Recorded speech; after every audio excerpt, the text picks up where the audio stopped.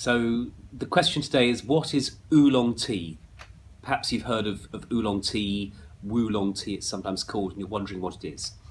Okay, you've heard of black tea, you might have heard of green tea, I'm sure. You might have heard of white tea. Oolong tea is another type of tea, and they all are on a spectrum. And at one end you have black tea, and then it goes oolong, then green, then white. And this refers to the degree of oxidation that has occurred in the leaf. This is a browning process. So you have to understand that all tea comes from the same plant. All right, there are slightly different varieties of the plant, just as there are different varieties of grape and so on. But they're all the same plant, Camellia sinensis. And the difference between black, oolong, green and white tea is in the processing.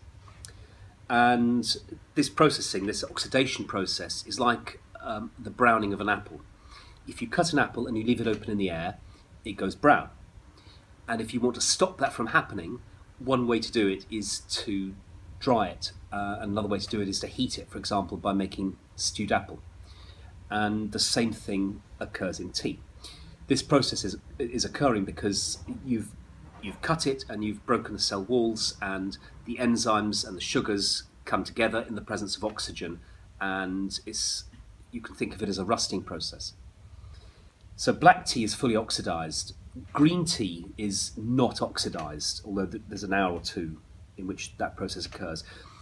White tea is not oxidized, and furthermore it's plucked from the youngest unopened leaf buds.